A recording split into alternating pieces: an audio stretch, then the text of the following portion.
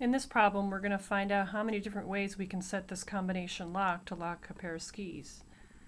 So the first thing you have to figure out is you have to figure out how many digits are available on the lock, because you can see there's a little red thing and you're supposed to line up the numbers along the red thing.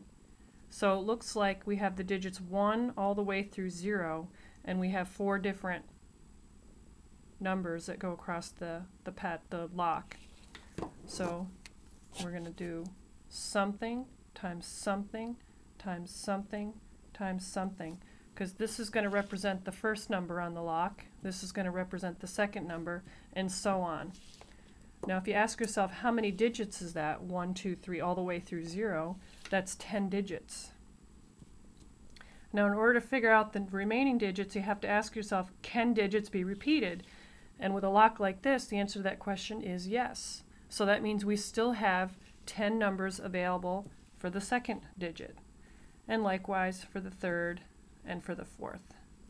So when we figure out how many different combinations there are, we can use the counting principle, and this one's nice and easy because we can just multiplying by 10, you just have to count up the number of zeros. 1, 2, 3, 4 zeros, 1, 2, 3, 4 zeros. So the answer is we have 10,000 different combinations.